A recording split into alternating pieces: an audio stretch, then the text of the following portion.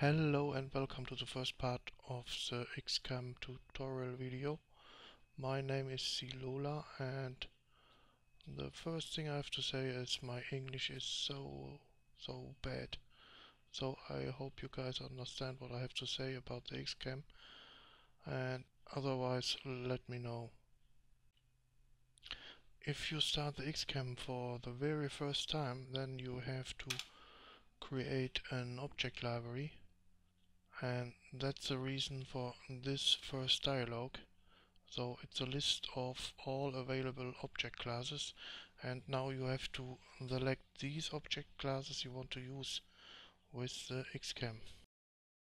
At this point you normally select all object classes by press this button, but if you have installed the XCAM prototype map, then it's a good idea to select the XCAM classes only. Because with this selection now you get all the AIA terrain pack objects and also all Arma 3 objects, and of course all the nice object packs from Poolpunk. So this is really a good start. It's also possible, of course, to select a single object class. So for example, if you have your own object pack and you want that this pack is part of the XCAM object library, then simply double left click this object class and it's then selected. So double left click again to unselect. But don't worry about your selection here, because later it's always possible to delete or add object classes. And this is only because the XCAM needs an object library to start. Okay, now you have to press the start button to create the library, and this will take some minutes depending on how many object classes you have selected. So here we go. Now the object library is created, and this library contains around about 6,500 objects. So this is really a huge amount. What you now see is a default user interface of the XCAM, and the first thing you have to know is that there are 4 different working layers, and this video tutorial shows you only the possibilities of the object and the settings layer. So the other 2 layers, unit and vehicle, are still work in progress, and if you want to have a look at these layers, play around a little bit, you can do that, but it's not ready yet. In connection to this, every time you start the XCAM, you will start at the unit layer. So if you work with objects, you have first to switch to the object layer. Otherwise you are not able to select any object or to start a function. So this point is really important, and every time you start the XCAM, please switch first to the object layer. To switch between the layers, use these 4 buttons. As you can see, the unit layer is active currently, and you can switch by simply hit the button. So now we go to the objects layer, and each layer has different possibilities, different functionalities and so on. And at this layer, the object layer, you see you have access to these buttons here in the top of the screen.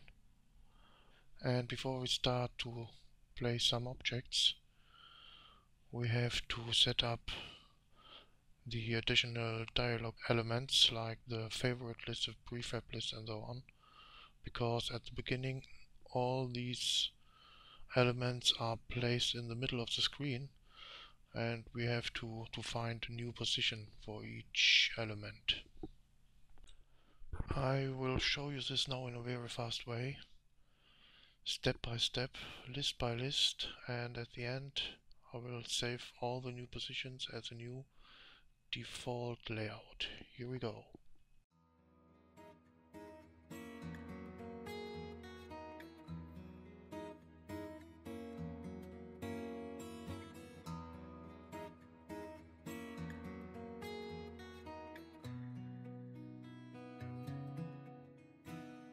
As you can see, I have moved each list to a new position, and now it's time to save all these new positions as a new default layout. So you can do this by hold down the left shift key and then press the pause key.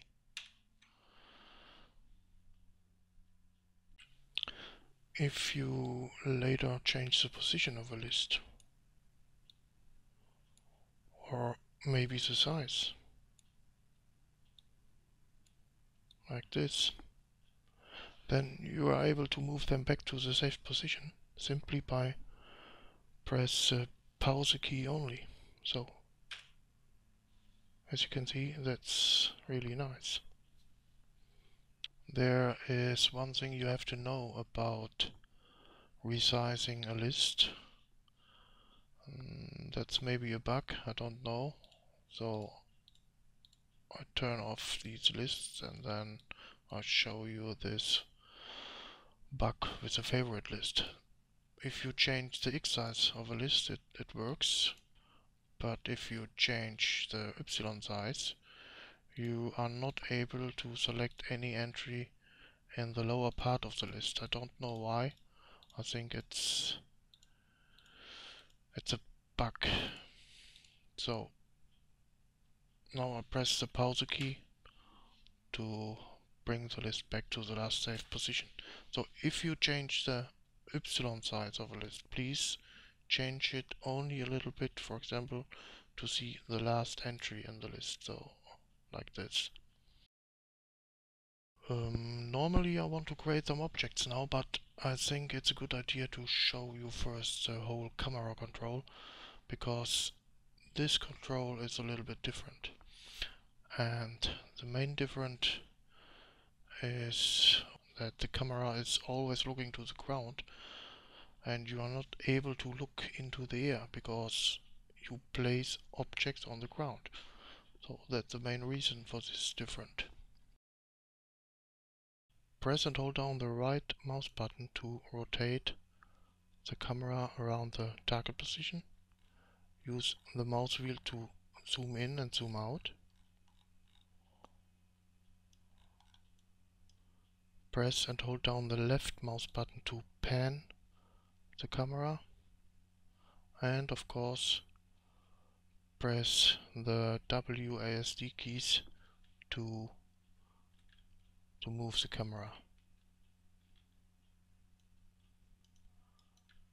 And if you want to speed up the camera movement, then you can additionally hold down the left Alt key. For example, if you pan the camera and now you hold down the left Alt key,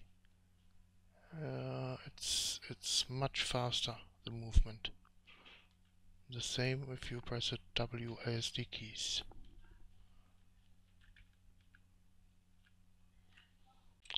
There is also the possibility to quick move the camera to any position you want.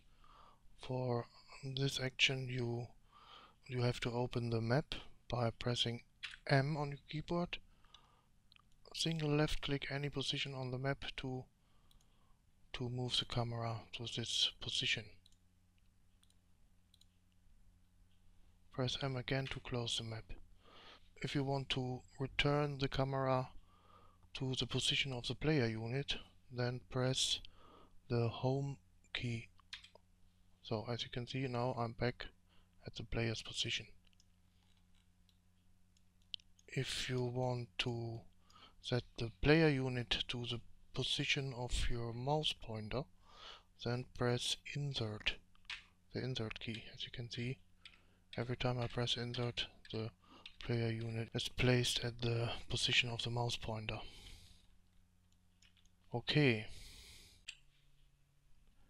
In connection to the camera movement, there are some options, and if you press this button, you reach the settings layer, and there is the option camera settings, and the first point here is camera speed.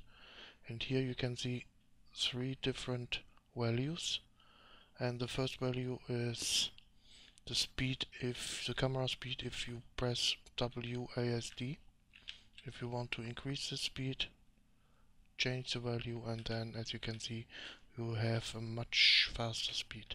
The second one is the factor if you press and hold down the left alt key. And the last point here is the mouse speed, means the speed if you pan the camera. So if you want it a little bit slower, decrease the value, and as you can see the speed is slower. So if you have found the right settings, you can save all the values as a new default setting value. And you have some other options here.